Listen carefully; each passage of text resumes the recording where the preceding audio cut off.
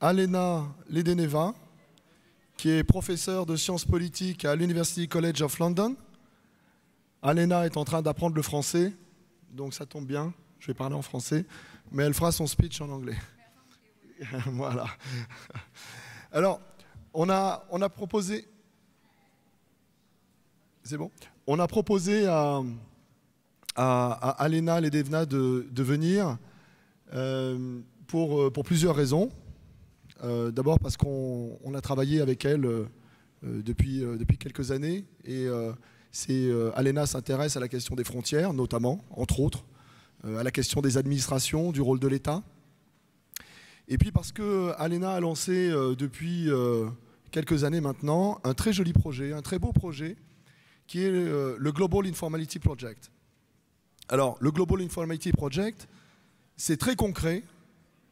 C'est 2 gros volumes encyclopédiques sur les résultats de ce projet qui ont été publiés à UCL Press. On va mettre les 2 volumes en accès libre sur les tables si vous voulez les consulter, bien entendu, et vous aurez l'occasion d'avoir quelques discussions avec Alena éventuellement. Alors, c'était intéressant d'avoir Alena, particulièrement pour cette conférence PICARD. Pourquoi? Parce qu'on va beaucoup parler soit de normes, de standards, de droits, de lois, soit d'une autre côté de chiffres, de gouvernance par les chiffres, d'algorithmes, etc. Mais c'est important de voir à quel point les sociétés, les gens, les administrations résistent aussi à ça, d'une certaine manière, ou trouvent toujours des arrangements avec cet hyper-formalisme de la gouvernance contemporaine. Et Alena, justement, va nous donner un petit peu cette distance et cette vision pendant cette session-là. Voilà. Je ne vais pas trop prendre sur son temps et je vais lui passer la parole immédiatement. Merci, Alena.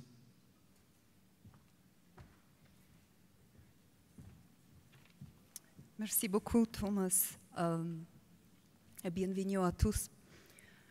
I am going to speak in English, though, if you permit me, if only because the Global Informality Project that I am delighted to present to you is currently available only in English. I would like to thank the organizers in Turkey and in Brussels for inviting me and the esteemed forum of the World Customs Organization PICARD conference, Dr. Kunio Mikurea, Secretary General of the World Customs Organization, who has actually endorsed our project. And if you see the volume 2 on the back cover, you will see his #1 endorsement of our findings. And particularly, I want to extend my sincere thanks to Dr. Thomas Cantens, who is a long-time colleague and also influence. I am delighted to present the under-the-radar practices today, something that a lot of people know about, but they are rarely spoken. They are the practices that emerge bottom-up, practices that work.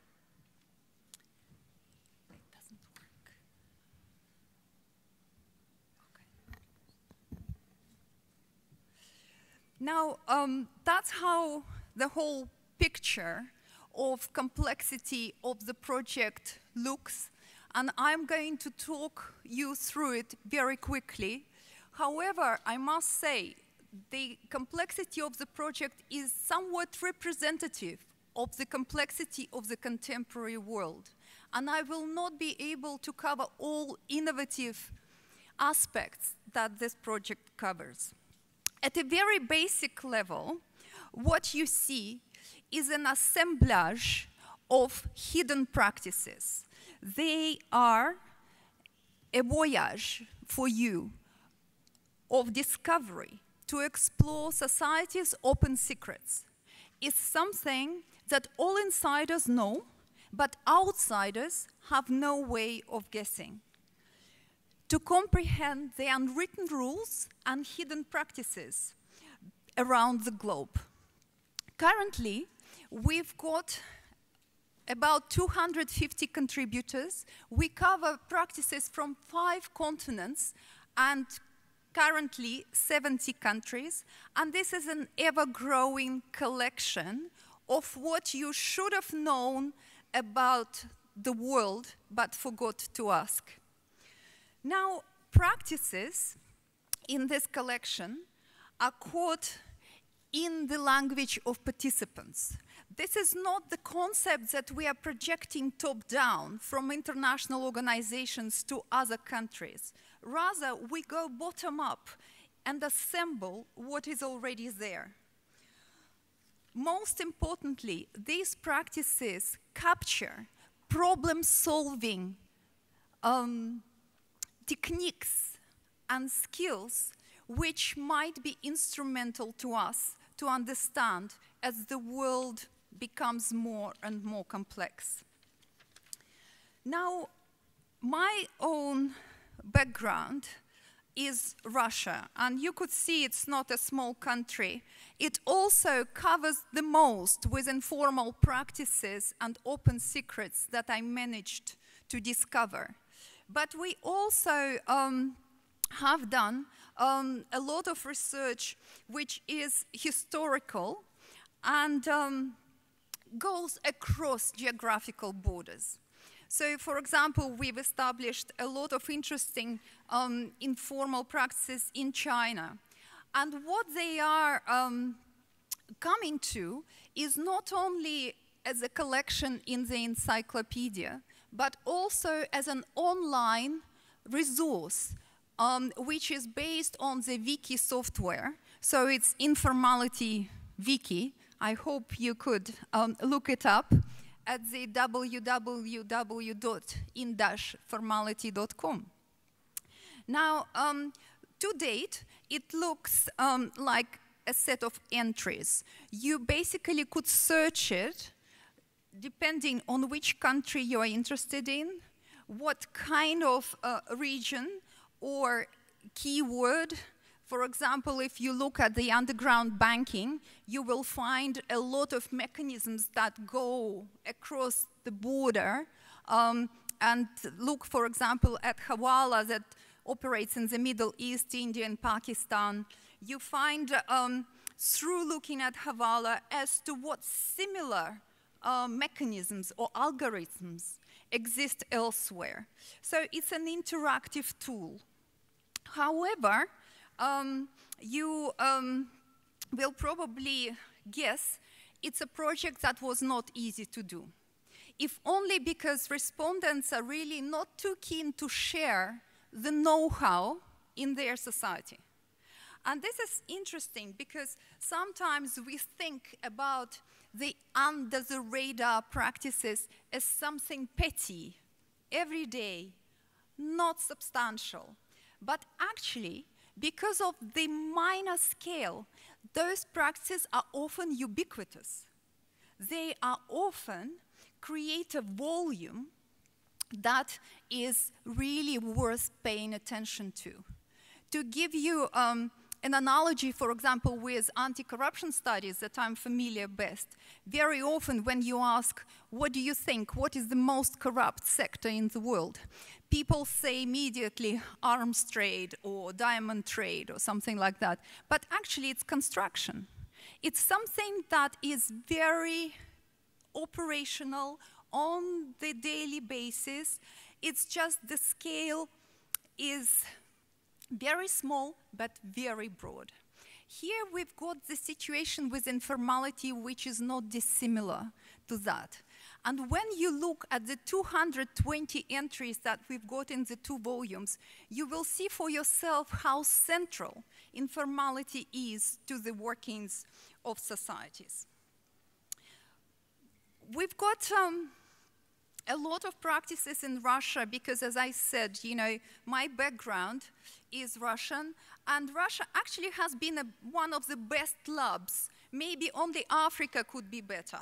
But Russia is good enough for researching how to live with complexity, ambivalence, not working institutions, how to find know-hows of how things really work.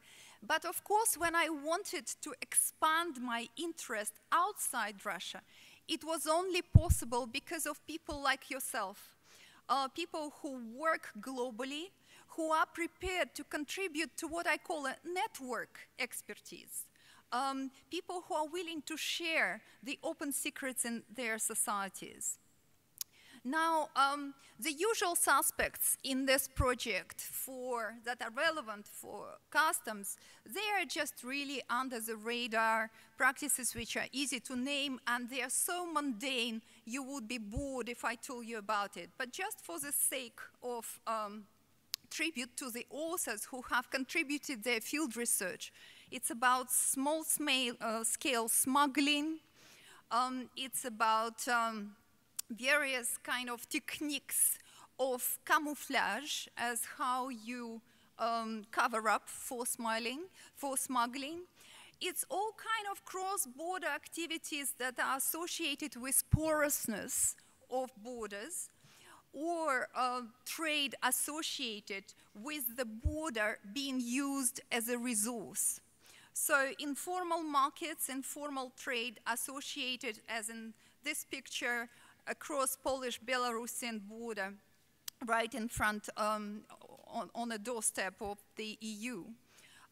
This phenomenon of Челноки, meaning shuttle traders, again, widespread, a universal pattern across the world where the border is used in order to make living for a lot of people. You've got shuttle traders which are traveling to and fro. What differs quite a lot is how they are called. For example, in some countries, they are tourist traders. In some countries, they are armed traders. In some countries, they are called buyers. So the history of all these people, of course, it's regionally based. But there is a value at looking at this evidence all together and see which patterns or algorithms are actually unique and universal and which are specific and local. Now, this is a picture from Kazakhstan, a very famous phenomenon of informal markets that in many ways supplied through the porous borders and give you a huge potential in terms of the price differential. Now, Thomas Cantens here has contributed an entry on routine payments to customs official in sub-Saharan Africa, l'argent du carburant. Again, something that is, how can I call it, a customs declaration, but in a very different way of understanding customs. There are traditional ways of payments and gifts, which actually we witnessed this morning in this very panel. Gift giving is an essential part of a lot of customs around the world. And you will see in the project how essential those sociable practices are also for instrumental reasons. Now, how do we select these practices? We select them because they are grasped in the vernacular, in everyday speech. And here we use Ludwig Wittgenstein's approach to the language game, which suggests that if there is a language game that is shared and understood by the user community, it means the practice exists and works well. So we've assembled a lot of those, and it's really it's been impressive that those practices are not only exist in what we thought would be corrupt societies, or what we would thought were pre-modern societies, or what we thought were poor or underdeveloped societies. What we discover is that informality lies in the very core of the operation of mature democracies and markets. And I'm not now here talking about practices which are over the radar, meaning the elitist use of Wall Street trade mechanisms and know-hows in financial sector. or insider trading, although they are also in the book. I'm talking now about very local practices in Switzerland, in Germany, in Finland, in Sweden, in Scandinavia generally, that are actually operational in order to secure the workings of democracy and political regimes that we have there. And that, in a way, was probably the most surprising finding in the Global Informality Project, because in a global paradigm, it's very common to think about informality as something out there that doesn't belong in the core developed economies, but actually that turned out completely wrong. Now, at the next level, which is not simply descriptive, but analytical, what we've discovered that comparatively, when you look at all those practices together, when you cluster them, again, in what could be called a family resemblance, in the sense that family looks like they all belong together because they look like each other, but they're very different at the same time. So we clustered practices in order to see what clusters, and not geographically, but in terms of the pattern of the practice, are there in the world. So we've consolidated this database and managed to chart gray zones and blurred boundaries and key divisions, actually, which are essential for us to know if we are to think what effective policy is. Very often, policy thinking goes top-down. What has to be done, how to measure it, how to monitor and control it, how to achieve change. What we also witness, at least that's what has become clear over the 25 years of anti-corruption reforms around the globe, that very often the best devised reforms simply do not work. Why? Because they are coming in confrontation with bottom-up practices that actually confront them, because they work locally and they work so efficiently that they don't allow the reform to go through, or they circumvent and divert the reform. Therefore, informality is something that we really want to know how to use. Now, with Global Informality Project assembles pioneering research. Very often, the practices that we included were never articulated in an academic context before, because a lot of know-hows and local practices, say such as torpil in Turkey, it has just never been researched because it's so mundane, so ordinary. It's just in human nature to be using personal contacts and connections and help of friends when you need something done. So to put it onto the academic level and into comparative context actually unfolds a lot of opportunities. So to identify these practices which are widely known but not articulated, to find an insight onto the opportunities that seem to be open but actually not really, to discover multiple moralities that circumvent the informal practices, because those practices are often moral to some people and immoral to the others. So what we've established in terms of the pattern recognition on the basis of the database that you could browse over there, and there is also a leaflet somewhere if you want to download it as a PDF, because in a PDF form it's very easy to search and you could browse and see where your country stands in this. We've established that in all richness and complexity and our desire to identify different similarities, they occur in the 4 modes of human interactions that actually would be applicable to all policy thinking.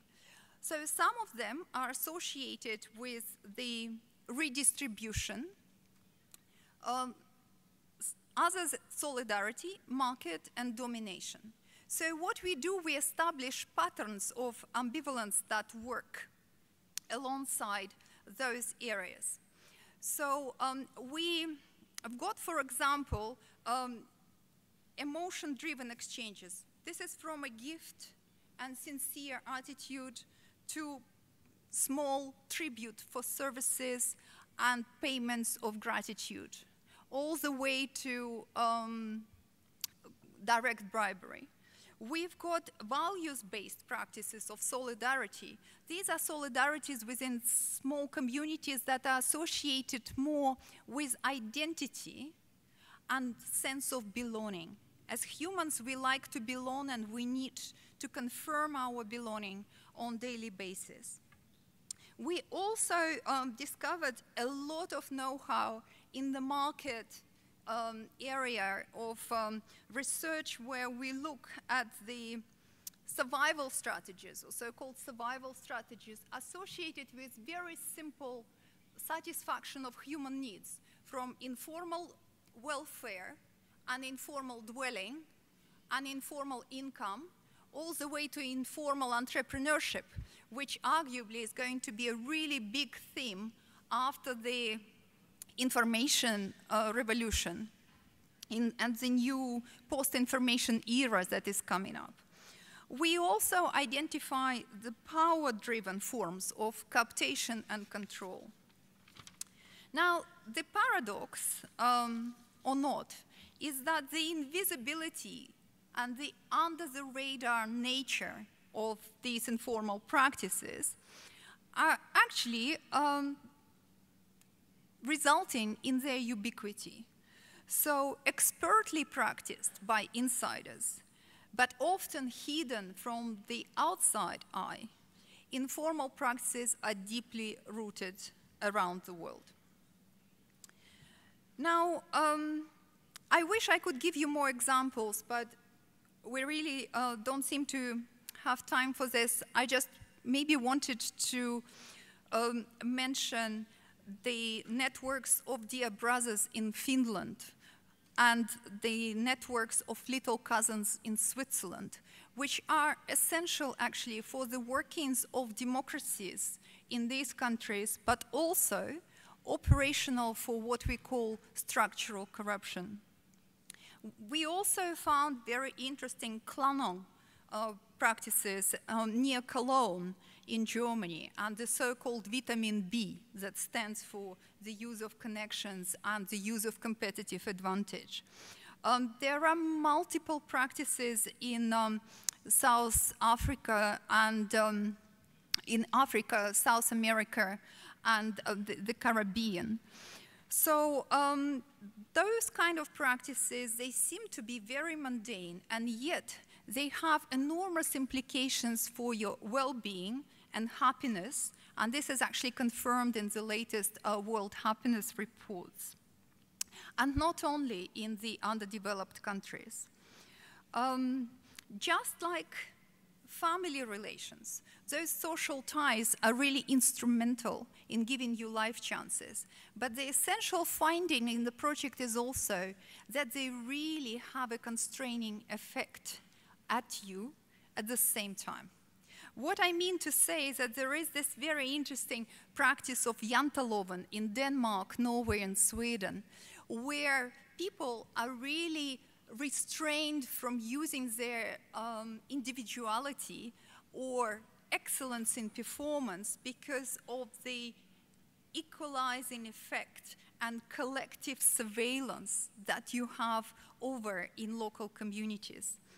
So you have a very similar type of mechanisms actually all over Europe since 15th, 16th century that was spread all over Europe, but actually for some reason just stayed there in operation in Northern Europe. So it's fascinating also with informality to see not only across the globe, geographically, but also comparatively, but also look at the historical dimension and see how, for example, we could transform those practices and use them for the contemporary situation. And that contemporary situation, and here I'm going a little bit into the bigger picture, is really troublesome in the sense that we've got divided societies all over the world. We've got issues of immigration. We've got rise of authoritarian regimes, extremism, populism, which is coupled with the decay of democracies, by the way. And we've got what academics call information revolution, which comes with new challenges for inequality management and also welfare and security issues.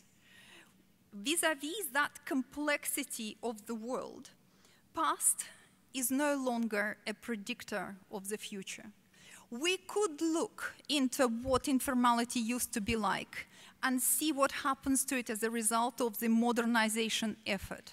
But this is not to say that we have to be targeting elimination of informality, as it has been done to date. Why?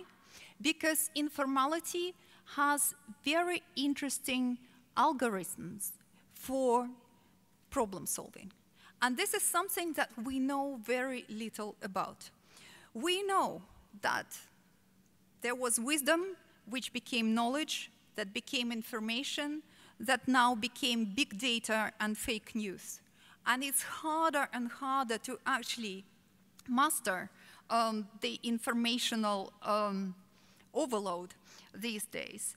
As someone said, you know, it's not that we surf the web, it's now the web that surfs us on many levels.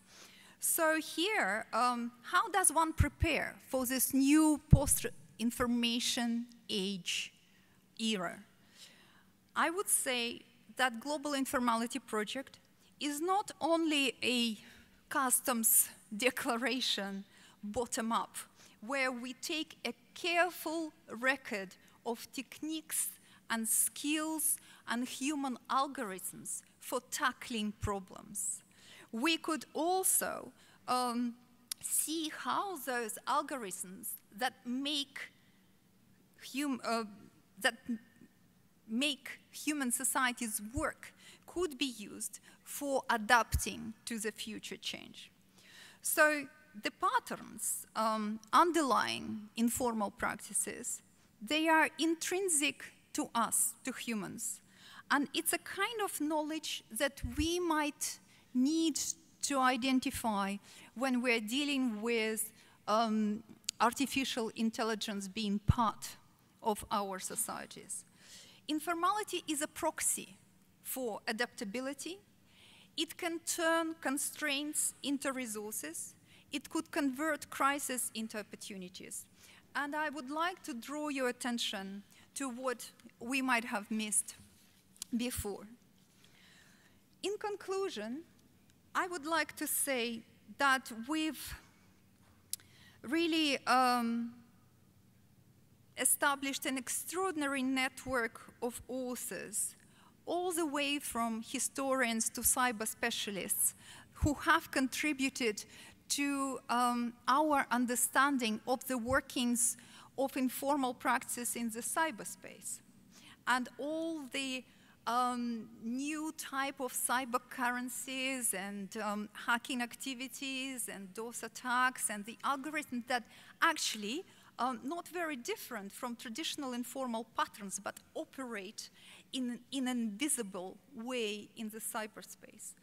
But we are actually looking for more, and we are very keen to maybe come up with a third volume and see how is already impressive network that exists. And I must say, without this commitment of scholarly community, but also members of international organizations, people who was willing to share the know-hows about informality in their own community, we wouldn't be able to go far. So I invite everyone present here to identify further informal practices that are not included in our collection and get in touch with us. And they try to enhance our own very complex picture of the world to date. And I'm just showing the slides that I spared you because they will be available for you to have a look. But all those practices that are in the book could be viewed in this 2, 4, 8, 16 algorithm, which is 2 volumes, 4 parts, 8 chapters, and 16 analytical pieces that actually frame the material.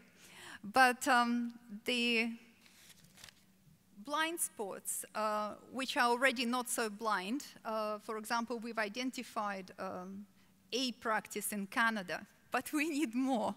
So please let us know at informality2014@gmail.com if you have something for us to work on. Thank you very much.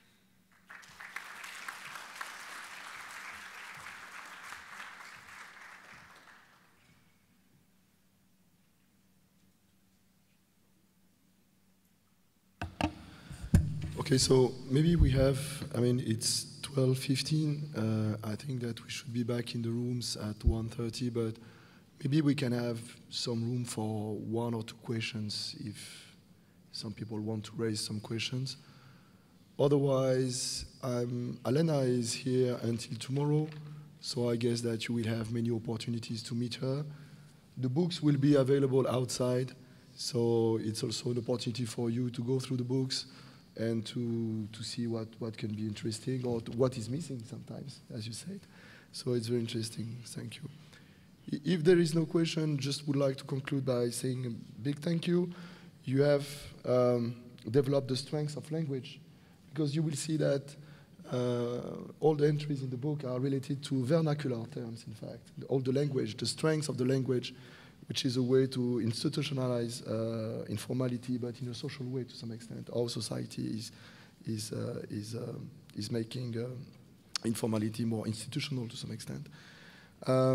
Just want to say that if it was not so clear, just to say that because there are many customs officers here for many countries. Informality is not, and informality within the state is not just about corruption, of course. And as Alena said, but I would like to emphasize on this, the fact that there are many informal practices that are not related to corruption, that are just informal, including relationship between users, brokers, and customs officers. And this is very interesting to see in the book also. The problem is that as civil servants, we always envision informality as something which is illegal and that should be eradicated. And also that was one point that was very interesting in Alena's speech, is the fact that you encourage us to make a distinction between all informal practices.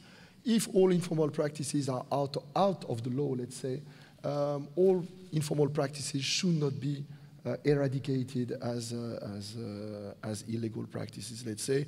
And I liked a lot your clustering, especially enlightening the fact that some illegal practices are solidarity, informal practices are solidarity, others are related to domination.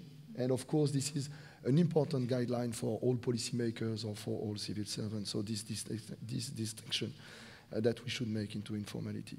And of course, you encourage us also to learn from informality. And this is also what states used to do. I mean, when states cannot formalize something that is illegal, cannot struggle against illegality, sometimes we formalize what is illegal and we transform informality into something more formal. So, if there is no question, maybe we can oh, please. Yeah, too.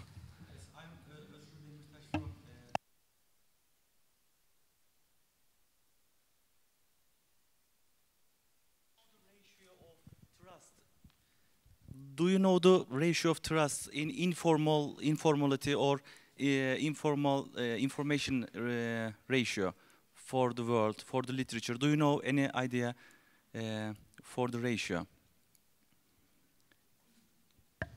Well, thank you very much. The question is how much we know about formal and informal. Yes. Which ratio? Can we trust that information? You mean in this project? No, or just generally? For the world, in general, we are making some trade in globalization, but there are some information, informal data in hand. Right. What is that ratio? Do you know the literature finding for that information? Well, there is no one number I could give you for trust. I think a prudent academic position would be you should always cross-check.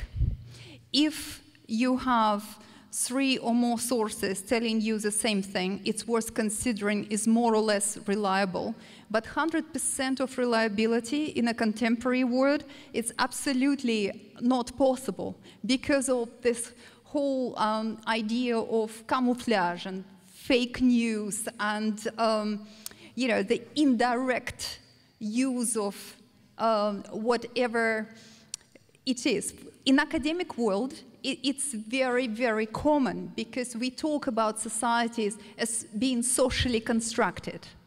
But on this occasion, you know, when the information is fraud, we are talking about intentional construction of something that is not true. And that makes it very difficult these days to tackle these issues. There was one there. Yeah, there was one question there. So last question, please.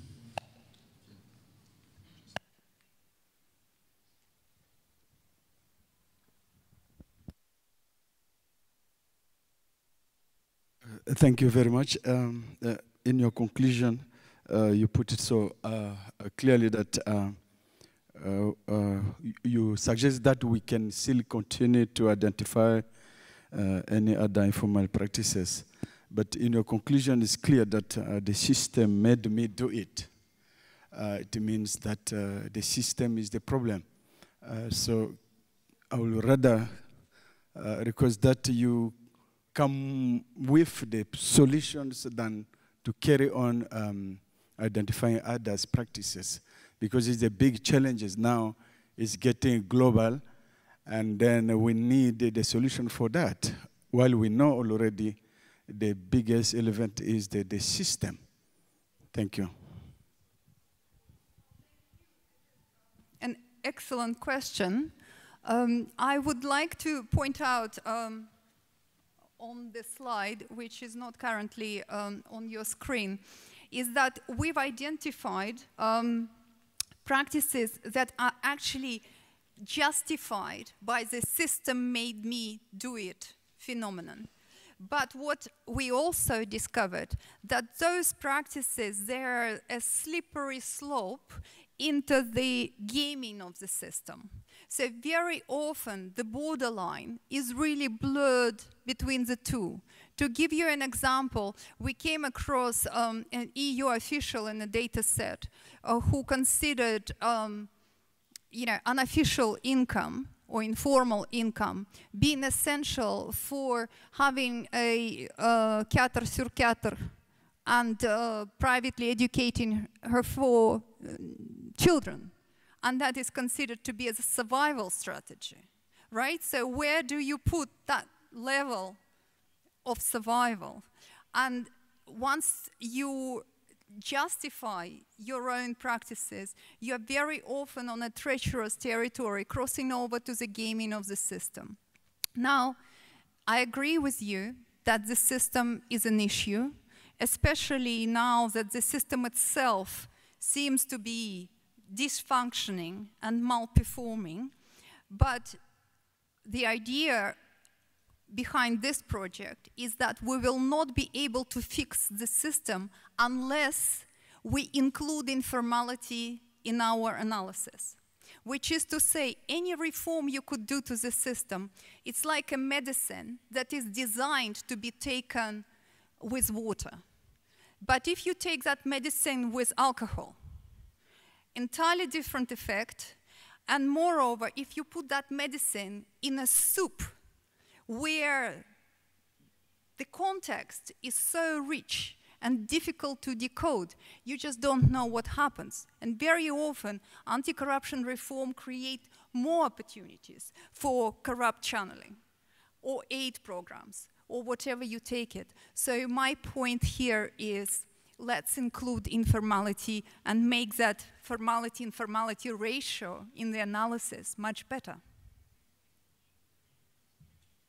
So thank you very much, Alena, once again. I think that we can conclude this session. And big applause again for you. Thank you very much.